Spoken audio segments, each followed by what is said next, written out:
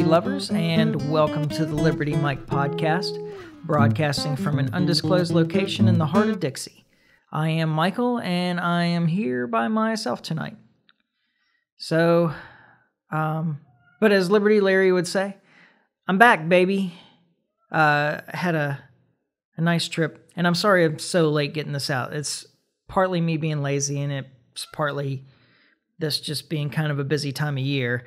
And I was gone for a week and a half, and nobody does my work when I'm not there, so it's just piles up waiting for me to get back. And I think I'm mostly caught up at this point, but anyway, been busy.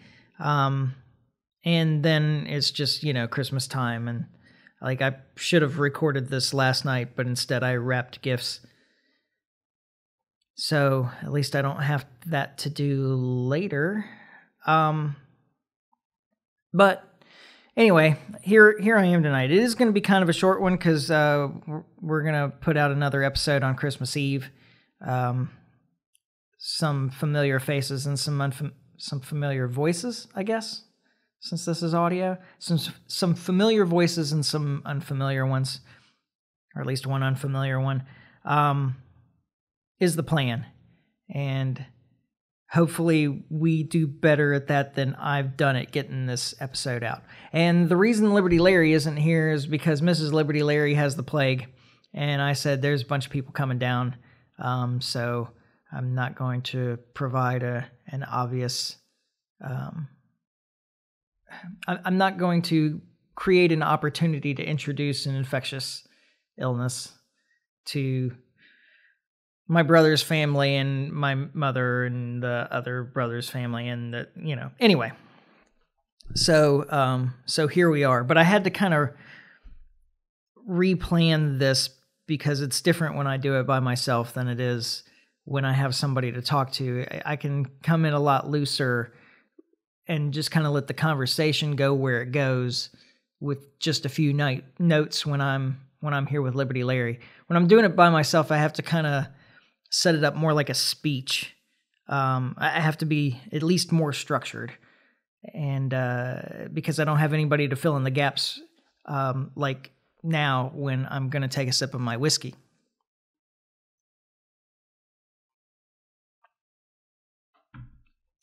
So there will be some pauses like that during the podcast. Sorry, everyone. I can't go through the whole thing without drinking. And I'm not going to mute it every time I take a drink. So let's start with where I've been. I went and visited my cousin and his wife in Switzerland. And that was, well, first off, it was a super fun trip. I had a great time. I don't want to let the cat out of the bag exactly, but Christmas time is a good time to go to that part of the world. It wasn't too cold, but it was very pretty. There was some snow, there was some sun, there was a lot of mist and rain too, but there were also Christmas markets everywhere, bunch of lights up.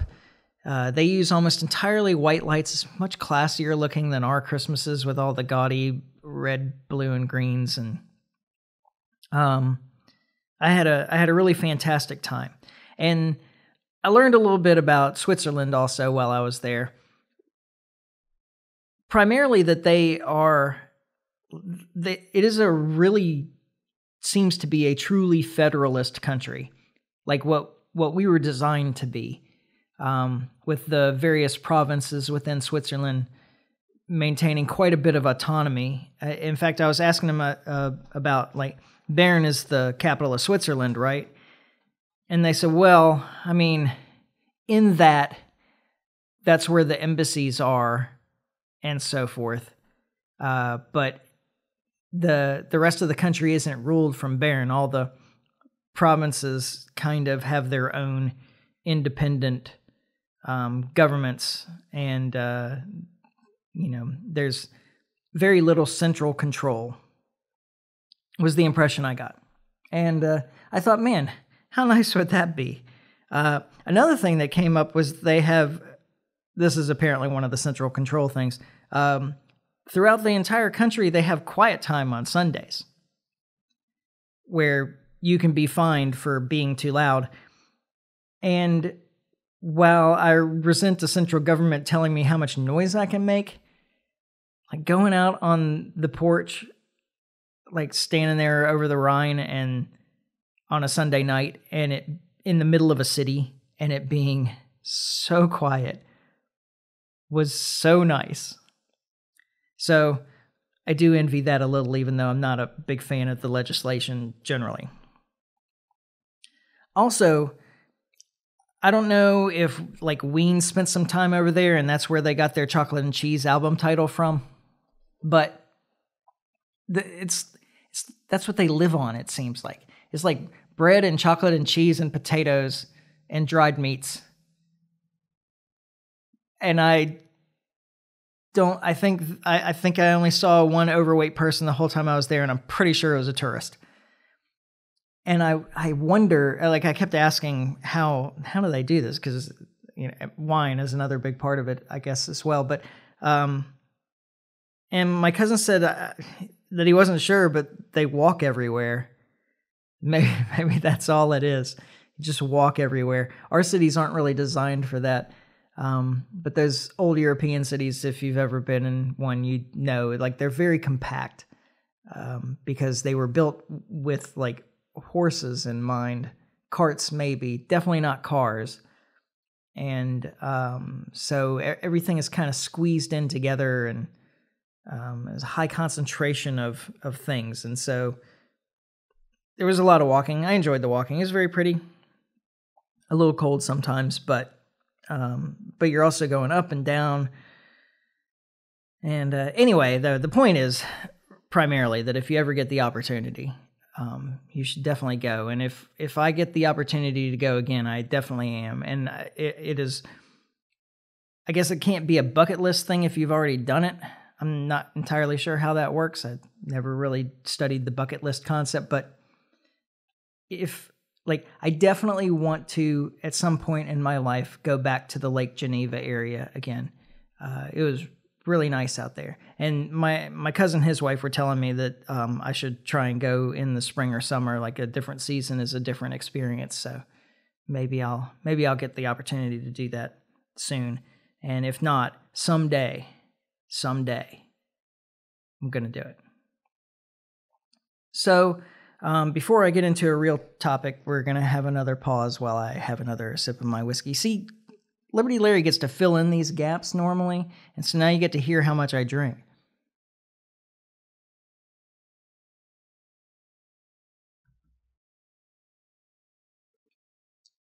Or not here, I guess.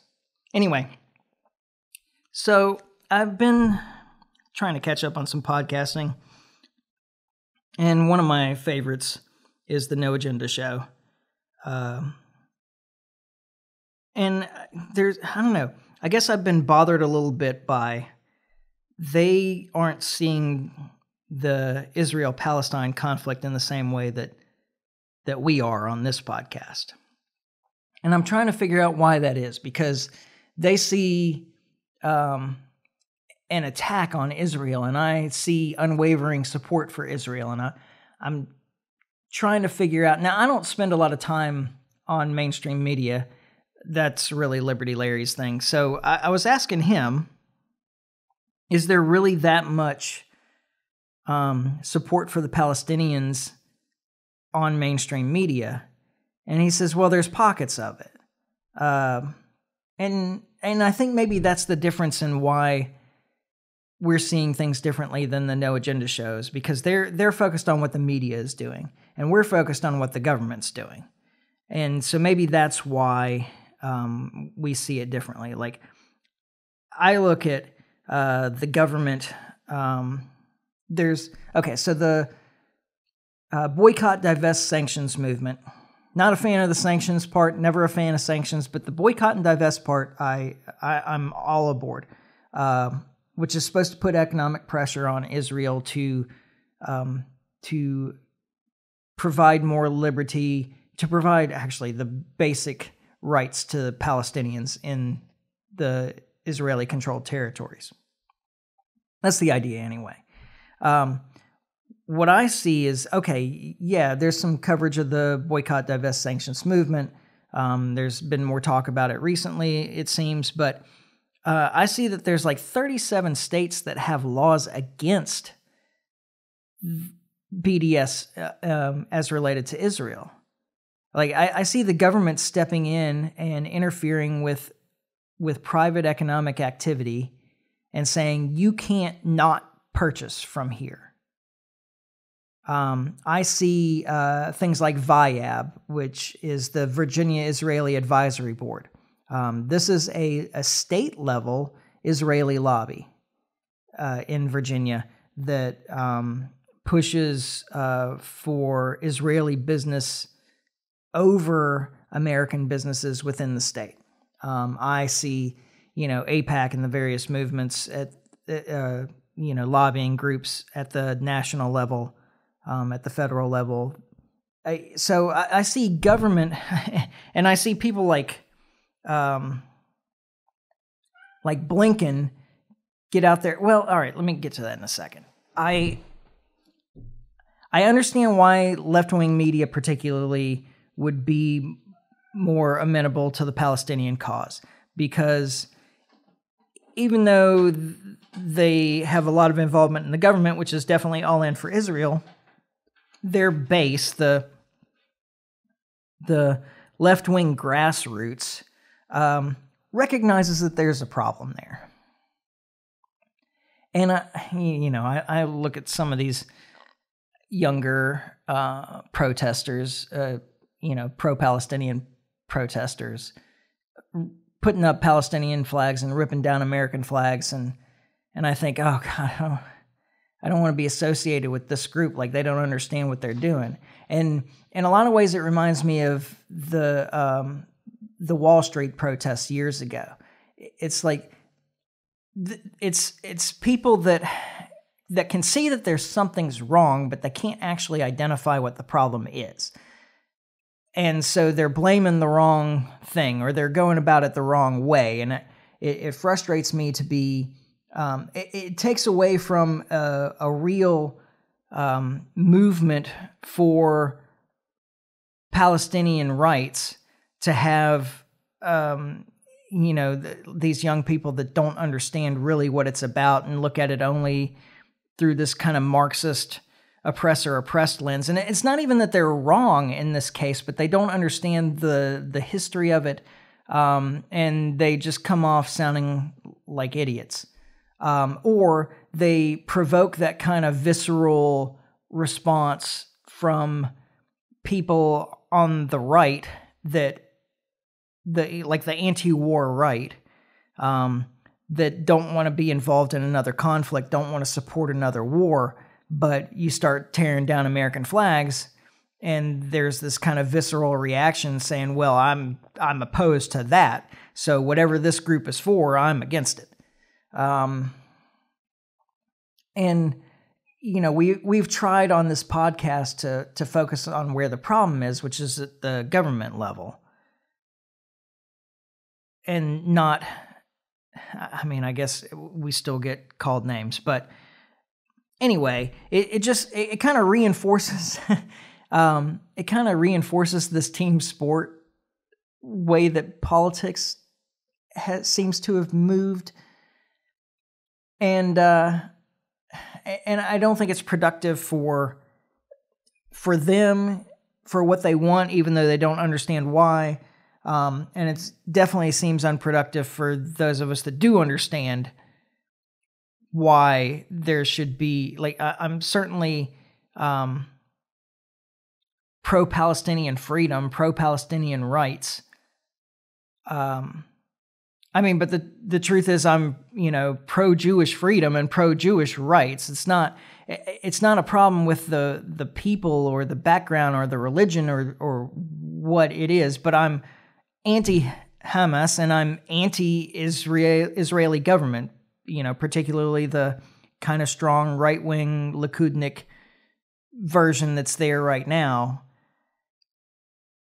And I think that people are kind of focusing, like these young people that just want to be out there in the streets protesting, and they see that something's wrong, but they don't really understand it, and so their rhetoric around it focuses on the wrong thing. That's what I'm trying to get at. But I understand why left-wing media has some pressure from their base, from the grassroots left wing, not to throw all in for Israel. So you get some kind of pro-Palestinian or even anti-Israeli slant from the left-wing media. I don't think that you're getting that from Fox News. I could be wrong because I don't watch any of this, but when I asked Liberty Larry about it, he was like, oh, no. Fox News is definitely all in for Israel, no bones about it. Like, yeah, that's it. And you see kind of the same thing from the Biden administration as well, because their base, their voters, tend to be more on the side of the oppressed. And so they have to at least pay lip service to to the Palestinian side to appease their base. But they're saying one thing and they're doing another. Like Blinken was out there just last week saying, we're really urging the Israeli government to do everything in their power to protect civilians. And in the same speech, he's like, and we're giving the Israeli government bigger bombs. And so he's like talking out of both sides of his mouth. Oh, well, we want to protect civilians, but we're going to give them bigger explosions to drop into Gaza. And so you see that their rhetoric is such that they're trying to appease their base, but their actions, I mean, this is a pretty common problem of government, I suppose, generally, is that they're saying one thing, they're doing another. They're saying what they think that the people that vote for them want to hear, but they're doing whatever the hell they want. And so then we had this, what was all in the news, was this House hearing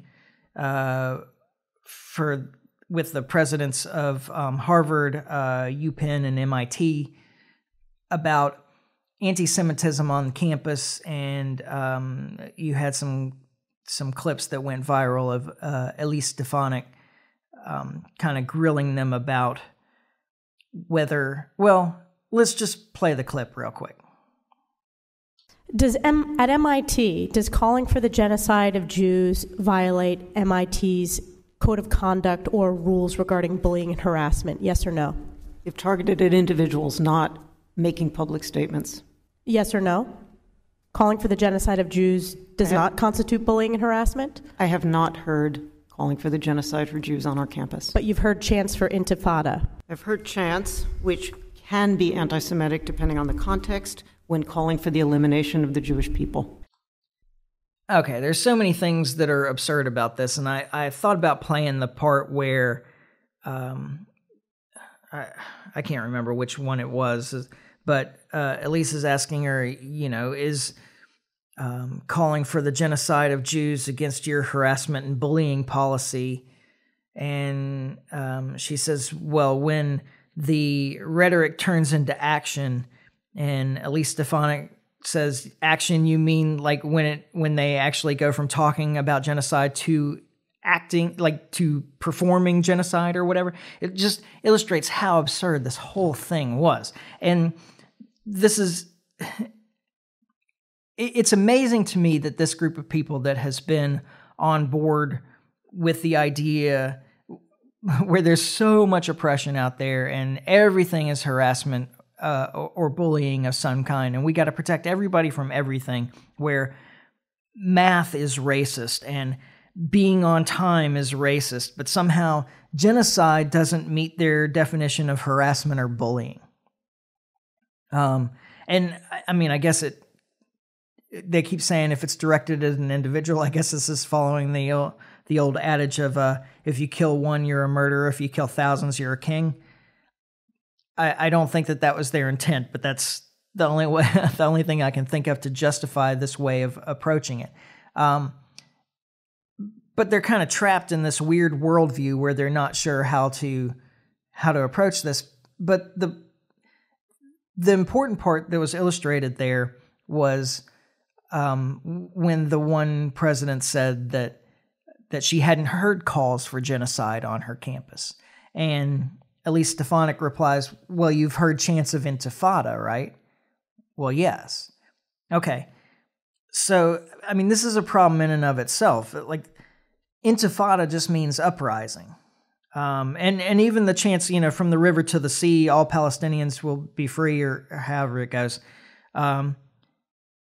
These are inherently political speech. Now, I understand people can take things in a different way and so forth, but on the face of it, and the general meaning by most people that are chanting these things, that are calling for intifada and doing the from the river to the sea chant, most of them, they're not calling for the genocide of Jews, they're calling for a new political order in that territory controlled by Israel. And if they're calling for a new political order, it is inherently political speech and should be protected. And I'm certain that there are some people out there right now that are saying, are you saying that Israel doesn't have a right to exist? Well, I hate to tell you this, but yeah, that's what I'm saying. Israel doesn't have a right to exist. And it's because states don't have rights. Individuals have rights. Israel has no more right to exist than the Soviet Union, North Korea, Japan, Venezuela, Argentina, the United States of America. Like, all of these things are just political groupings, and they don't of themselves have rights. It doesn't make sense to... Like, the question doesn't even make sense to me. Are you saying that Israel doesn't have a right to exist? Yeah, the state of Israel doesn't have a right to exist. The individuals within it do. And they can organize themselves politically however it is they want, as long as they're not taking rights from others. That's the problem that we're running into here, is that one group within this political organization has a full set of rights, and another group within this political organization does not. That's where the problem lies. And I'm tired of the criticism. It's like so sophomoric, this idea that criticism of the Israeli government is somehow equated to anti-Semitism. I should be able to criticize the Israeli government as much as I want. I don't have anything against Jews. It's not anti-Semitic for me to criticize the Israeli government. I have spent 5 years on this podcast criticizing the U.S. government, among others. But I've spent 5 years, depending on who you talk to, some people think that's all I do. I've spent 5 years, or however long it's been, 6 years, on this podcast criticizing the U.S. government. Nobody accuses me of being anti-American. Okay. Let me take that back, because Liberty Larry did point out to me that, yeah, there are some people that accuse me of being anti-American for criticizing the U.S. government. But they shouldn't. They're wrong. I'm not anti-American.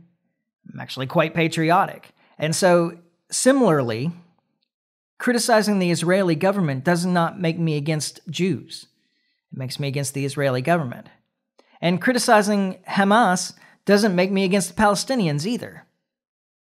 Nor does supporting the Palestinians make me a supporter of Hamas. The leadership and the citizens are not mutually inclusive, I guess, would be the term.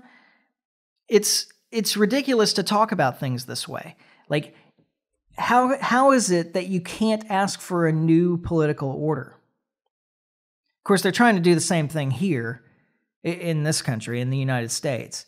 They're trying to make it difficult, illegal, taboo, something to criticize the government and suggest that we might want a new political order. But you got to remember also that our founding documents, the Declaration of Independence, says that it is our duty to replace the government if it fails to provide the rights to the people. And so, I don't know. I guess that's really the point that I wanted to make about that. The other thing is that the whole Zionism issue, they talk like this is kind of a universal Jewish cause, Zionism, but it's not at all. There are a lot of anti-Zionist Jews. And in the 1920s, when this movement really began, the Orthodox Jews thought that God expelled the Jews from the Holy Land in the Babylonian exile, and it wasn't the place of any mortal to decide when the Jews would return. The Reform Jews in the 1920s organized in opposition to the small Zionist movement that existed in the 1920s. They saw Zionism as idolatrous, where, like blood and soil replaced God, Torah, and the prophets.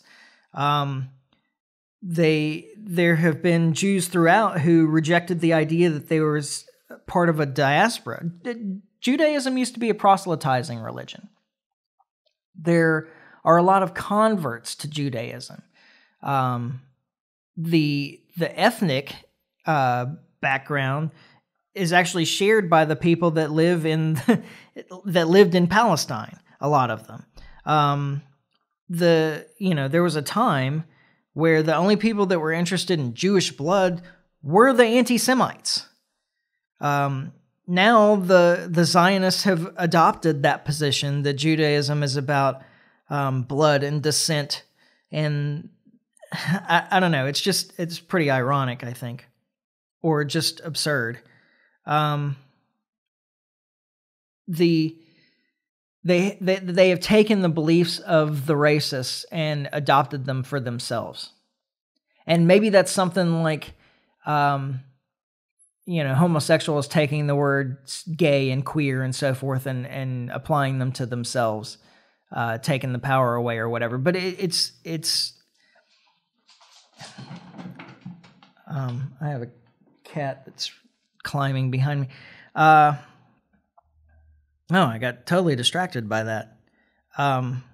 Taking the power away out of those things, but they're like adopting racist ideas, and it's a fabrication. It's not real. And then accusing everybody else who says that that's a fabrication and it's not real of racism. It's clever in some ways. I don't know if I have anything else to say about this tonight. I just wanted to get some content out. And like I said, we'll be back on Christmas Eve. Or I'll be back on Christmas Eve with a couple of guest hosts. And we'll see how that one goes. I hope I cleared up some of this stuff. I'm frustrated with the use of racism, sexism, all those isms to dissuade any kind of political challenge. And I think that that's really what's going on here. And so I just want to dispel that as much as possible. And you can hurl the names at me, but I know better. And I'll keep doing what I can to support people's rights and freedoms wherever. Yeah, that's a nice way to end, I suppose. All right. So, again, sorry it took so long to get this out. I should have... We can blame me, mostly, for being kind of lazy and deciding to do other things instead of sitting down and setting all this stuff up and recording. And but I won't do that again on Christmas Eve because I've got other people coming here to record, so I'll have no choice. And so, if you don't hear my voice again before, Merry Christmas to everybody. And we'll be back in just a few days now. In the meantime, you can follow us on Facebook. You can subscribe on iTunes, YouTube, and or Podbean. Like and share, comment, subscribe, leave a review. You can always email me at michael@thelibertymike.com. I get some emails from time to time from listeners, and I love it when I do. So, appreciate those who stay in touch. And We'll be back on Christmas Eve when we finally get this right. And in the meantime, try to stay free. Ciao.